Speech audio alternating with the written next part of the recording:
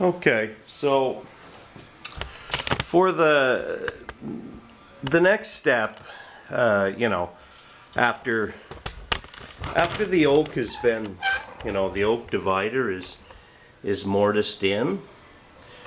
Okay, the next stage is to we make up all of this stuff. Okay, so this, of course, is glued onto that and creates the stop. And you know, I make a little jig here that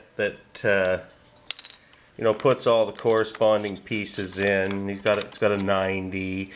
It's got left and right copes. Of course, because this pattern is straight, it obviously it doesn't require a shaper to make the cope. What it does require is a little groove so that it can cross over and make these, and that's simply accomplished at the radial arm saw with a little trough. It holds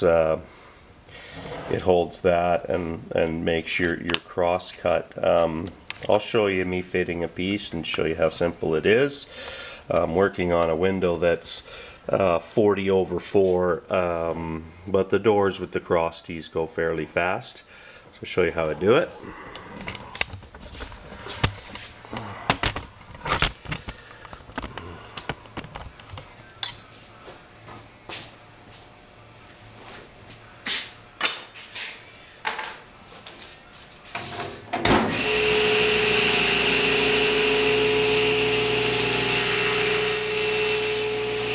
Now I'm just working to a pencil line, you know, because these are hand fitted.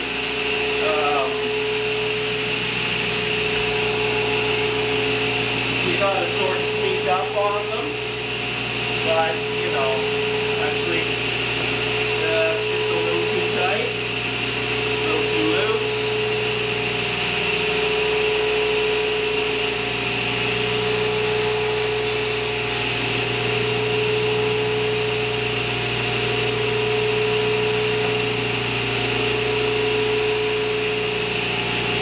Once you're zoned in, it doesn't take very long at all. That's it.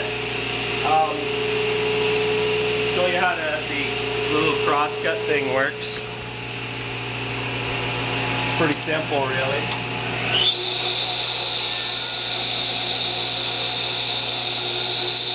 Okay, so that makes a little cross tee, and this would, you know, this will intersect your side pieces,